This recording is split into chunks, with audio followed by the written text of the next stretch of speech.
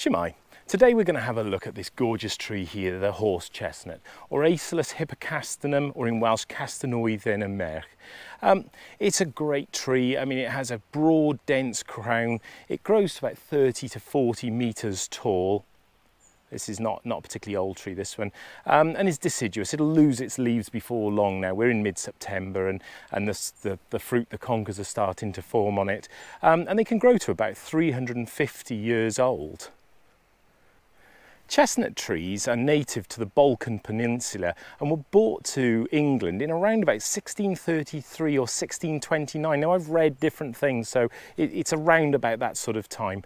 And the name horse chestnut, there's a bit of confusion as to where it derives from. One of the thinkings is that when the leaves fall off, they leave like a horseshoe-shaped scar on the branch. The other one is that in Turkey, where they were used, horse chestnut was used to treat horses for things like chest conditions and coughs.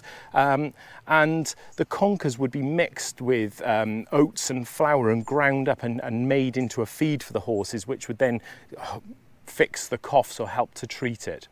But one of my favourite things about horse chestnuts, as you can see here, is that it's a sign that spring is on its way, that winter is on its way out, because it's one of the earliest trees to come into leaf.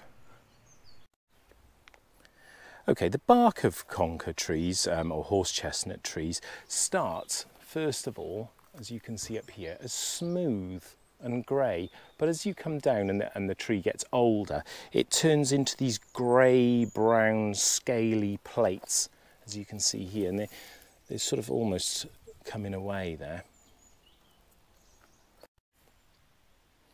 The leaves can be really big. They generally have quite a long stalk, as you can see here, and they're made up of 5 to 7 leaflets, so 2, 4, 6, 7. Which are around 25 centimetres, so you can see that really is a big leaf. And they start radiating from this central point here, so they're quite easy to identify. They're dark green above, as you can see here, and lighter green underneath, and then they turn yellow in the autumn. And you've probably noticed these dark spots on the leaves, and that's because horse chestnuts can be affected by the leaf miner moth, which causes these brown blotches on the leaf in the summer. So you can see those there. Also, a fungal rust which discolours the top of the leaf and margins in the autumn. So we're kind of in the autumn, and you can just see that kind of powdery looking mould and fungus there. One of the things I really love about horse chestnuts is the buds. Once all these leaves have fallen off through the winter, they'll be left with the bare branches and the twigs, but you can just see it starting there. Now that bud will remain there through the winter, and it's covered in like a shiny, sticky coating. Now that protects it from insects, but it also protects it from frosts. And it's something to look out for. It's a good way of identifying horse chestnuts in the winter. Horse chestnuts flower in around about May to June, and they flower after the leaves, and the flowers are numerous. There'll be loads and loads of them on there, and it's made up of many small flowers. The petals are white with like a yellow blotch, which later turn red, and they have like a long curved stamen in the middle. And once pollinated, the flowers change colour and become less attractive, so it's almost like the work is done so insects don't bother wasting their time going to ones that are already pollinated. And they're a rich source of nectar and pollen for the insects, and particularly bees. But those flowers turn into the thing that we love the most, which is these up here, the conkers. And they usually start to sort of ripen, ready to fall in around about September, October, and they can be sort of round about 6 centimetres across, and they're covered in those spines, as you can see there. Inside of the conkers that we call them, the brown, shiny, dark conkers, and they can be anywhere from sort of 1 big one to 3 sort of smaller shaped ones. Okay, we've been walking along the path a bit further, and this is what we're looking for. Evidence of opened shells. So we're looking for an unopened one. So we'll keep going and see if we can, you can see now we're getting into the shade underneath a different one. There's one there. And you can see the fallen leaves. There's another really nice looking opened one there. I'll just keep looking. There we go. You can see one just up ahead, right by there. So I'll just see if I can open this one up, because in here, oh, there we go. So if I break that open, I mean, is there anything more satisfying than finding that? Absolutely beautiful. Nature at its best. That is stunning, isn't it?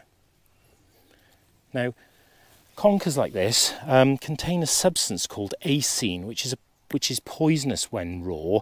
But interestingly, conkers were collected during both of the wars, during World War I and World War II, because they've got a high starch content in them. Now, the starch was used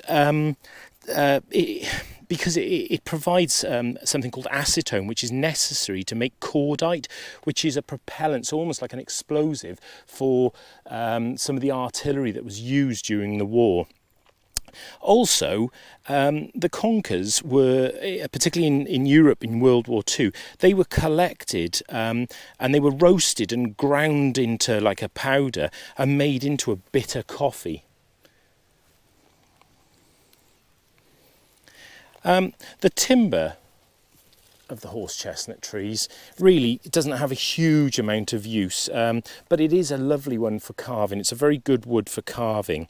And obviously, the game of conkers that we all know, and that kind of dates back to around about the 17th century, where there was a similar game using hazelnuts. Okay. We've walked back down now, we've come back to the original tree that we started at. It's a gorgeous example, I mean, and beautiful, beautiful day. And just a few sort of interesting facts and things about them. I mean, the flowers have been used to flavour drinks. And one of the most interesting things, I'll just see if I can grab a conker, 2 seconds.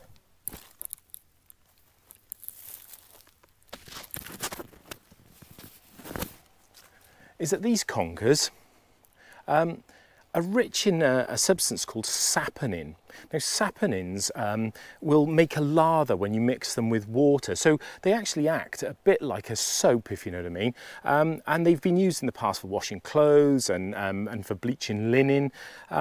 Also, it says that when stored with clothes, they'll prevent mould from forming, and actually as a deterrent to moths. And interestingly, they also say if you scatter them around in your house and put them on windowsills, spiders don't really like them. Now, I'm not bothered about spiders, I really like them. So, I mean, I'm not going to try and deter them or put them off. But if you're not a big fan of spiders, then it's quite a safe and humane way of keeping them back. Now, in the past, conkers would be carried in pockets to ward off illness, for things like rheumatism and giddiness and chills and backache. Now, I get backache and maybe I should start carrying them in my pocket. The bark of the trees, it said, could be used for treating diarrhea. And the buds, the flowers and the bark and the conkers have been used in the past. It says that it strengthens all things to do with the veins and arteries. And it's been used in creams to strengthen veins, but it's also used, extracts from horse chestnut has been used for sports injuries like bruises and sprains, and also to relieve sunburn. Now, there's very little myths and lore in this country with conkers and horse chestnut, probably because it was introduced relatively late into the country, but it's become an established tree, and as you can see, it's just a beautiful tree.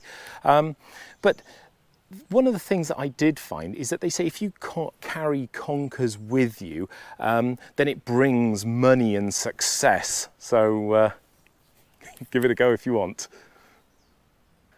So there we go, the horse chestnut. I mean, it's got to be everybody's favourite for these little beauties here, these conkers.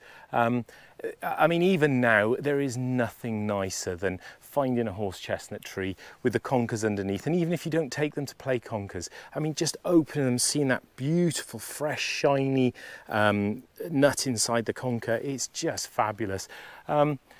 I'm pretty sure most people know how to find them. They know what they look like, but hopefully it's given you a bit of extra information. So there we go and find one and collect them and enjoy. Good luck.